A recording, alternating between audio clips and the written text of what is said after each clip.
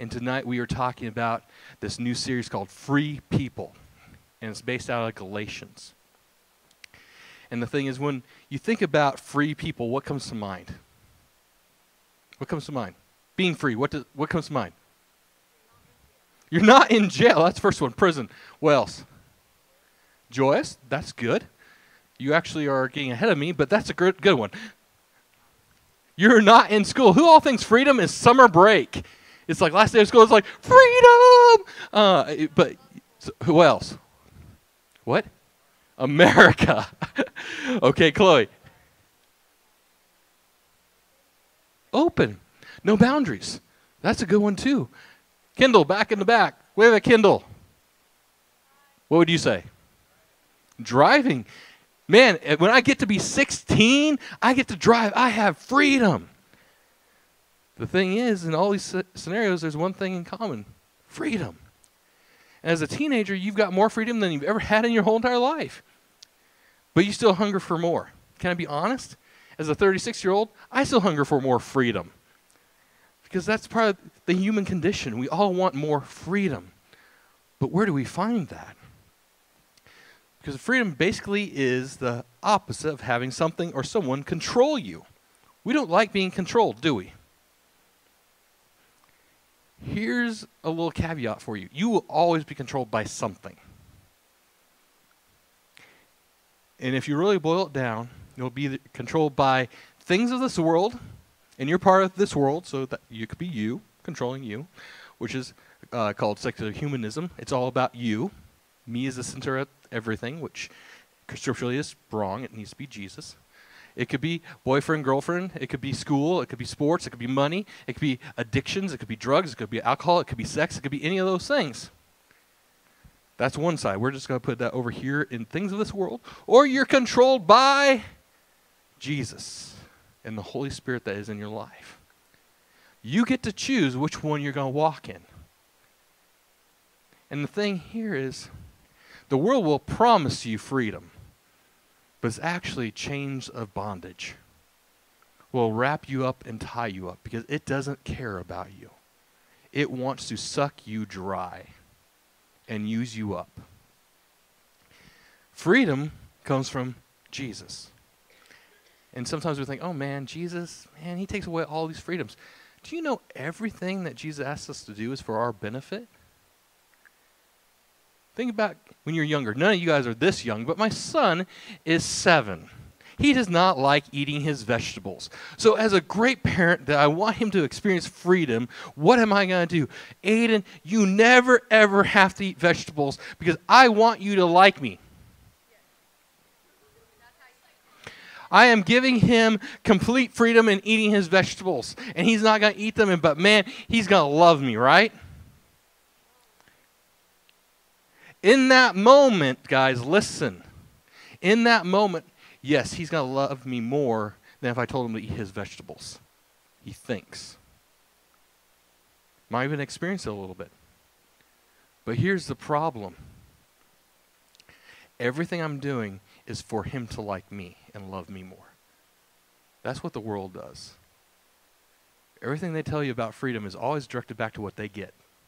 Think about it. Come to this concert and you'll experience this because you're going to like it so much because we're there. Buy this product because guess what? When you buy a product, who gets the money? You? No, the people creating the product. But a good parent says, no, you're going to eat your vegetables. Why? Because I see beyond where you're seeing right now that you hate broccoli. Because I know broccoli is going to help you grow up strong and healthy. Because when you're 30 and 40 or even in your teens, guess what? Those are some habits that you need to have so you are a healthy individual. With Jesus, it's the same thing. Well, why should I have to go and worship? You know what? You might not get it right now, but someday you will, and it's for your health. It's for your spiritual health. Why do I have to read the Bible? It's so boring.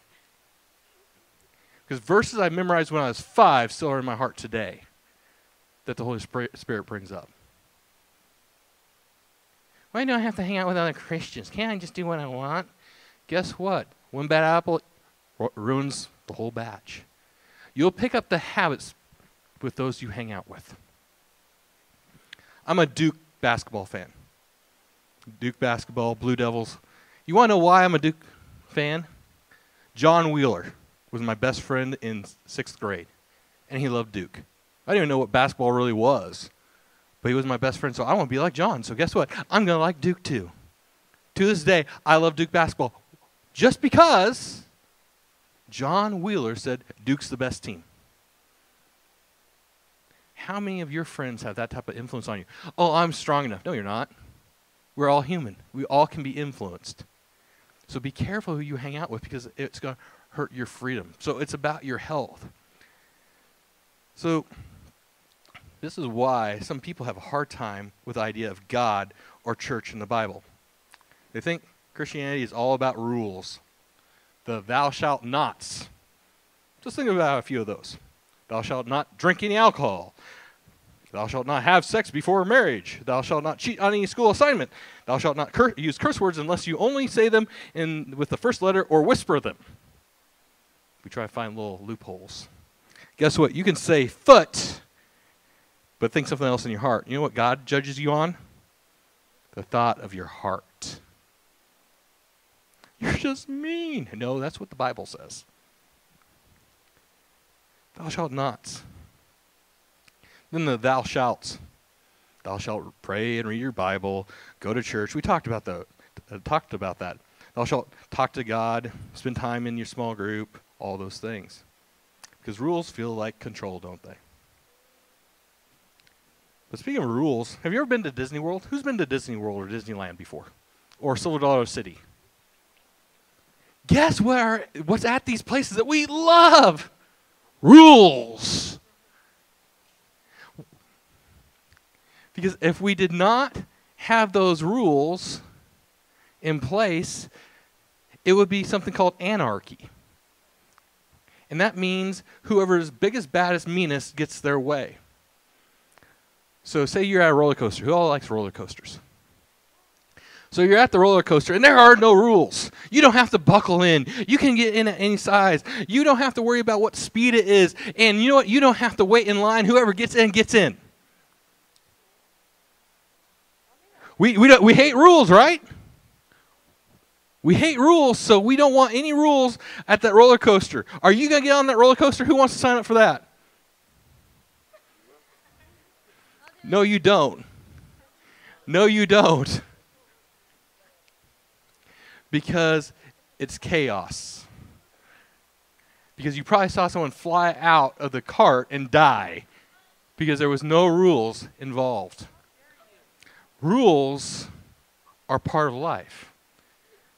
Now, rules, what changes a rule from being something for you or against you is heart of why that rule was put in place. Think about a fence. Disney World has a fence around it. Silver City has a fence around it. The heart behind a fence, in that sense, is to protect. I have a fence in my backyard. It's to protect my yard. That's the heart, is protection. The rules of the Bible are there for your protection, so you can truly live free within that protected zone.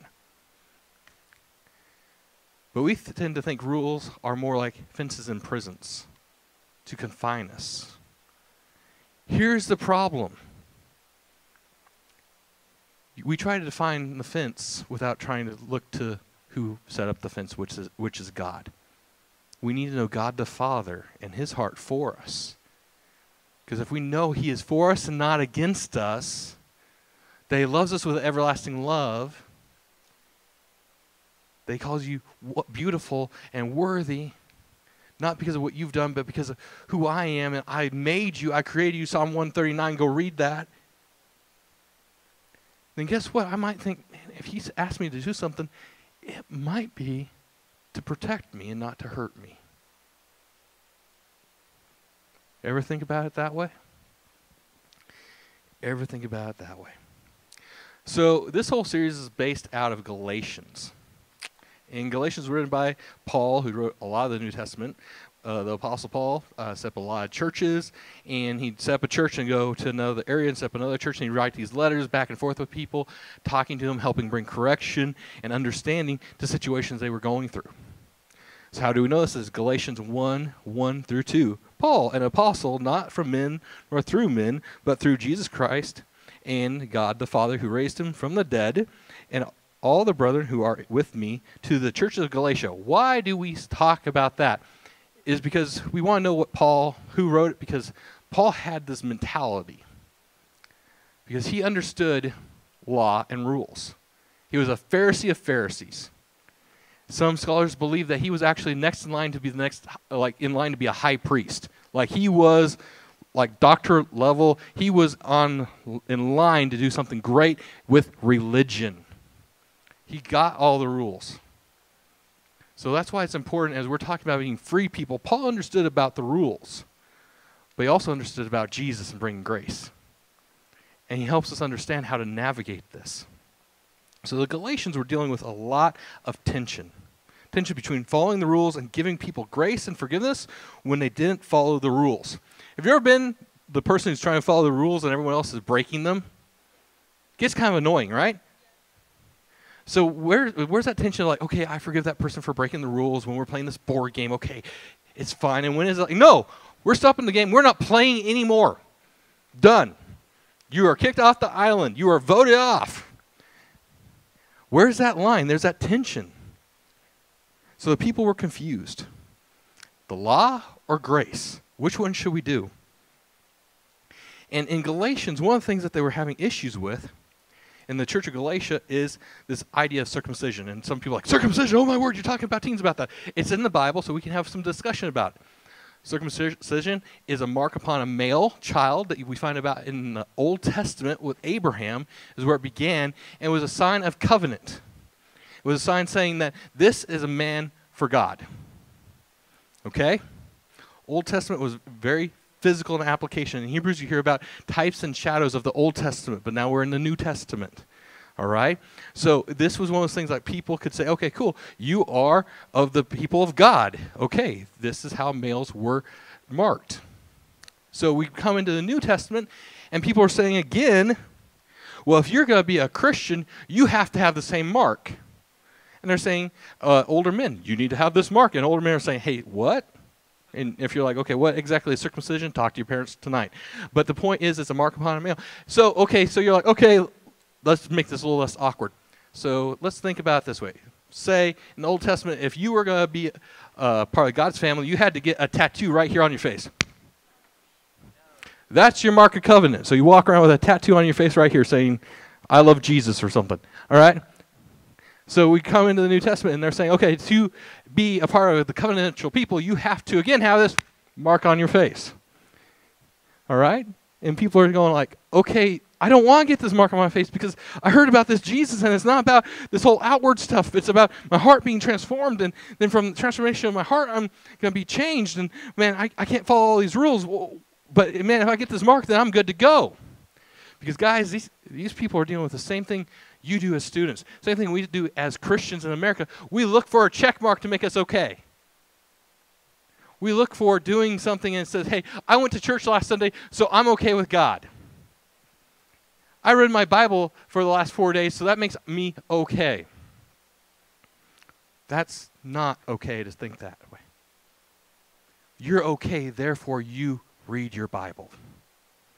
I'm okay with Jesus, so I want to go to church. I don't go to church to make myself okay with Jesus. Get the difference? You're going like, what? This is crazy. No, we look for a check mark. We look for something, some sign to say, I'm good. And that's what they're saying here. It's like, okay, cool. Where's your tattoo? Where's your face tattoo?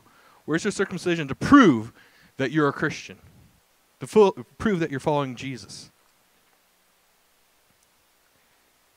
Some of us think the same thing. It's like, man, show me your Instagram stories. Well, see, you're not a Christian. You haven't posted a verse for 3 days. On your Facebook page, you didn't share that thing about if you don't share this, you're going to be cursed, but if you share it, you're going to be blessed on Facebook, so therefore you're not a good Christian. Come on, guys, we do the same thing. it's not about the outward first, then going to the inward. It's from the inside out. Ever hear that song? It's from the inside out. That's how we're transformed, from the inside out, not the outside in. Jesus talked about it. It's not what goes into the man who defiles him, it's what comes out of him. It's the same thing. It's not what you put into the body that makes you holy, it's what comes out of the body. It's what comes out of your heart that makes you produce fruit of righteousness or fruit of the flesh, which is sinful. So it goes back to what I started with. What's your expectation? Where's your heart at with Jesus? Because guess what? You can do all the right things outwardly and still be far away from Jesus. In Matthew 15, 7 through 9, this is Jesus speaking to the Pharisees. Hypocrites! Well, did Isaiah prophesy about you, saying, these people draw near to me with their mouth and honor me with their lips. Man, they're good churchgoers, right? They're great worshipers. They raise their hands when they're supposed to raise their hands. They pray great prayers. But then Jesus goes on. But their heart is far from me, and in vain they worship me. It's all about your heart. Teaching as doctrines the commandments of men. Sometimes we get so hung up on you doing the right things, we lose sight of the heart. And that's where true freedom comes from. Some people felt they had to take the step to be okay with God. But Paul comes in and says in Galatians 5:1, for freedom Christ has set us free. Stand firm, therefore, and do not submit again to the yoke of slavery. If you've been set free from the law of sin, death, hell, and the grave, don't yoke yourself back again to slavery, to religion. Think about it this way. If you throw off the chains that are dirty and gunked up and just nasty, rusty, you were bound up with them and Jesus sets you free from that. Don't go over here and just because it's a brand new chain that looks gold, don't wrap yourself up in it. Because guess what? Are you still in bondage? You're still in bondage at that point. I couldn't find chains to do the illustration, but I think we can imagine that. So the Galatians believed that real God followers did certain things, such as circumcision. What's interesting is Jesus got in trouble for not following the law himself. He didn't wash his hands correctly one time, and his disciples and him didn't wash his hands correctly, and the Pharisees, oh, you're breaking the law. On the Sabbath, he did something. How dare you heal on the Sabbath? And Jesus is like, what? You don't get it, guys. You're so focused on this outward action, you're losing sight of the heart. It's about your heart. It's about your heart. That's where freedom comes from. But Paul was saying that it was now all about Jesus and what he did, and no longer about how well we followed the control of rules and those laws. Romans 8, 1 through 2, there is therefore no condemnation to those who are in Christ Jesus, who do not walk according to the flesh, but according to the Spirit. Remember, you're controlled by one, the flesh or the Spirit. You choose which one. For the law of the Spirit of life in Christ Jesus has made me free from the law of sin and death. Again, there's the law of the Spirit of Jesus, the Holy Spirit, the law of the Spirit that produces fruit of the Spirit, all the great things where freedom is, and then there's the law of the flesh, which really is bondage. So Paul didn't say, is for church attendance you have been set free. It's for good behavior that you have been set free. It's for perfection that you've been set free. It's for losing your individuality you have been set free. It's for boredom you have been set free. When it comes to a close relationship that is based in grace, you and I are set free to relax. Here's the thing. When we've been set free, we want to engage with the one who set us free more. So when we've been set free by Jesus, we probably want to spend more time with Jesus. But some of us sometimes think, man, I want freedom in Jesus, but I also want to live like the world. Guess what? That's a dangerous place to be.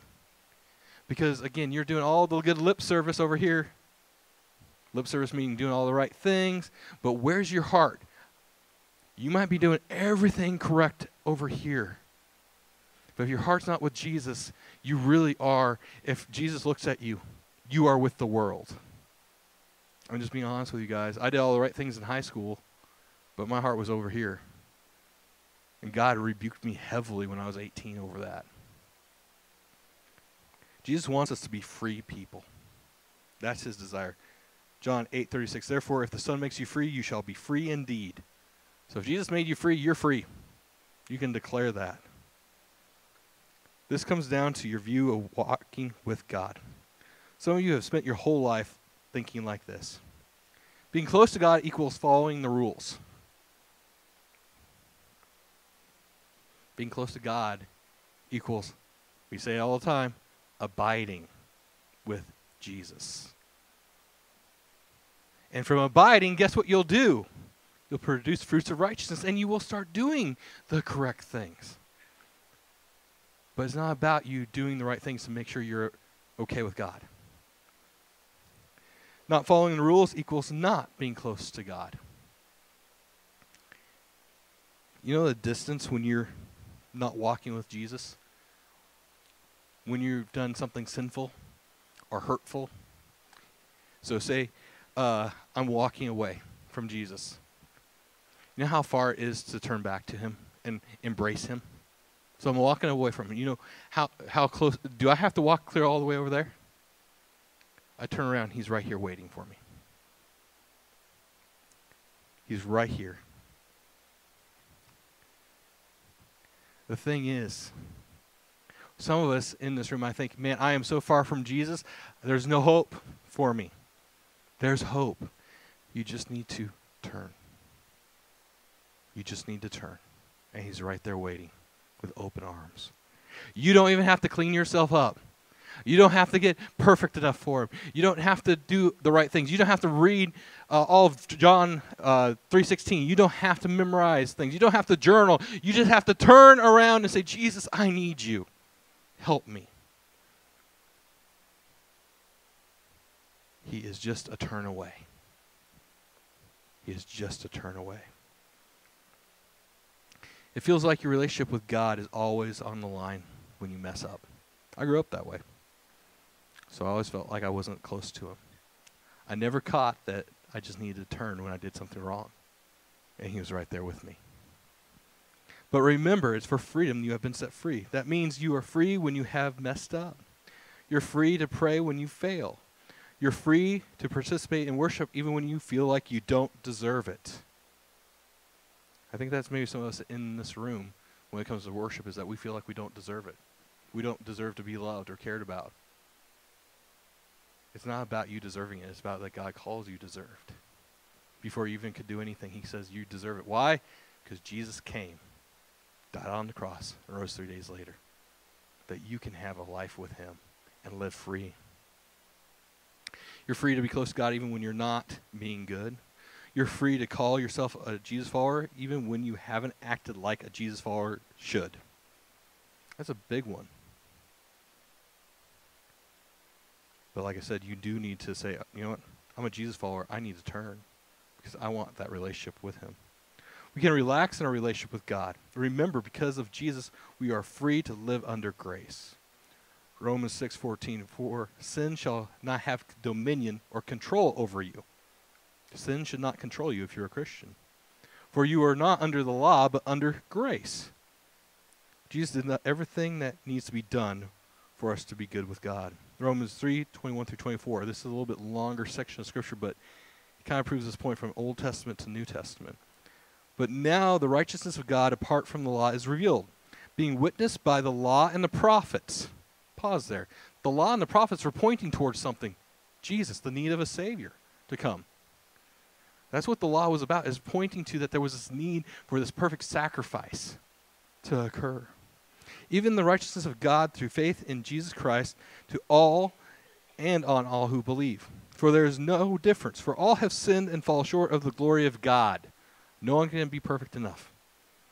No one could follow the law good enough in the Old Testament to be okay with God. That's why I had to kill animals. That's why the Old Testament is important, guys, is it points to Jesus. For all sinned and fallen short of the glory of God, being justified freely by his grace through the redemption that is in Christ Jesus. Justified freely means it's a free gift. You've been justified. What does justified mean? So you guys are like, oh, what justified? That's a big word. It means justified had never sinned. That's what Jesus' blood does, is bring you into that relationship. and that's free. You don't have to do anything to earn it, but say, Jesus, you're my Lord and Savior. Turn to him. The law was there to point to us needing a Savior. That's why we need Jesus. Ow. My finger hurts now. Ephesians 2:13, but now in Christ Jesus, you who once were far off have been brought near by the blood of Jesus Christ. Our decisions do matter. Our choices do matter. We talked about that. But for now, if you're a follower of Jesus, relax. There's nothing you need to do to prove that you're a good Christian. Abide with him. Spend time with him. Talk to him. Like, I thought you told me you didn't need to do it. No, you don't need to do physical activity. You don't need to get that tattoo on your face.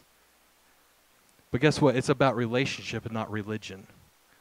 So to have a relationship, you need to do something called communication with Jesus.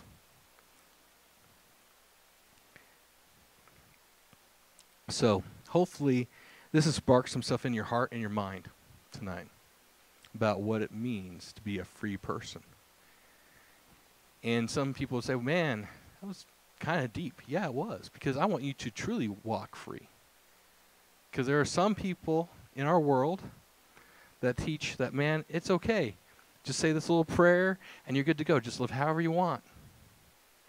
Guess what? At the end of the day, you're really not free at that point. The way of freedom is abiding in Christ. Every day, spending time with him. And he's the one who's going to help you walk out your journey because it's individual to you. You're uniquely made. My journey and Jim's journey are completely different because we're different people. But guess what? There is one commonality I can say to every single person who knows Jesus Christ as their Lord and Savior. You need to abide. Jim abides, I abide. But guess what? They can look different. But we're still abiding, right, Jim? That's what it means to live free. So let me pray for you, then you'll head up to your small groups.